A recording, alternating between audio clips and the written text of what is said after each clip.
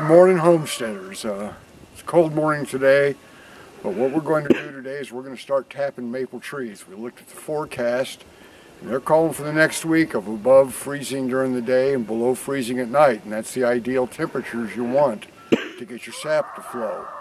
Last two winters have been really bad about getting enough sap for syrup, so even if it's only a week during this little warm spell, we want to try and get as much sap in as we can. So we're going to go ahead and tap, and hopefully we'll get some sap and start making some maple syrup here this week. Another little problem we had today is one of our female goats had babies this morning, and unfortunately one of them was stillborn and the other one got outside trying to follow mom and it froze. So we lost two babies this morning. It's sad, but that's part of what happens here on the homestead. We've got them separated, we got them milked, so she's doing good there and she's calmed down. She just misses her babies. But back to the tapping trees. I use a 7/16 drill bit to put the spline in, and this is the spline. This is what you put in the tree. Amy's just coughing away back there and shaking the camera. I'm gonna put you on hold.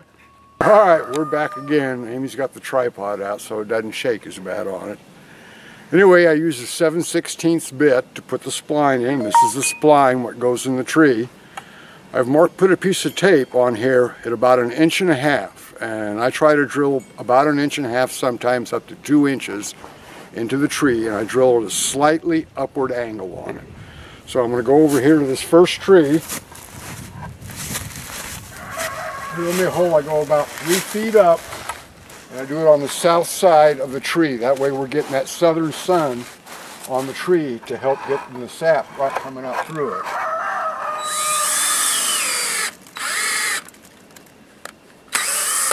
You do it at a bit of an angle, right? Yes, I'm doing a little bit of an upward angle and then cleaning it back out.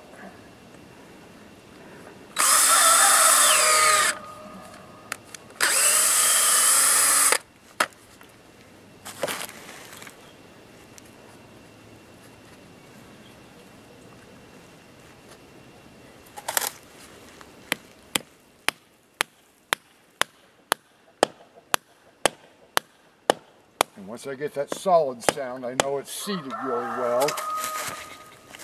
Goes the hose out.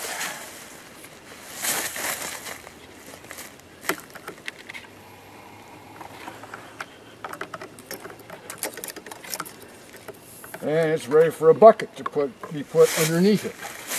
And that's all there is to it. We'll bring buckets out here in a bit and get buckets under them. We've got many more trees to be working on. I think we're up to 55 this year. Up to 55 trees, she says, this year. So we got to get those done. Like I said, hopefully we'll get warm enough temperatures today that we'll start getting sap running either this afternoon or tomorrow. They're talking about up into the 40s and 50s throughout the week this week before it gets cold again. Like I said, you need above freezing during the day, below freezing at night.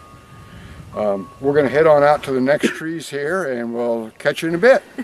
I wanted to show you the hat I got for Amy in honor of deer season, and I told her it would be a good luck hat for her to be wearing out in the woods that nobody would notice. So that's Amy's good luck hat to wander around in the woods during deer season. Hello again. We got all the trees tapped. We got our lines out there. Buckets on the ground. Now all we need is some warm weather to get this sap moving. Like I said, hopefully this will work. It might not happen, but it's better to get this stuff done. And if we can get, another batch of syrup made, it's that much better for us. So we're going to do some chores for today here, take care of a few other things, and then get back in before the ice storm we got supposedly coming tonight comes in. I want to thank you all for watching. If you're not subscribing, please do so. Visit our website at ourharvestmoonhomestead.com. Catch us on Facebook and Instagram, same address. You all have a good day and hope you have a great weekend.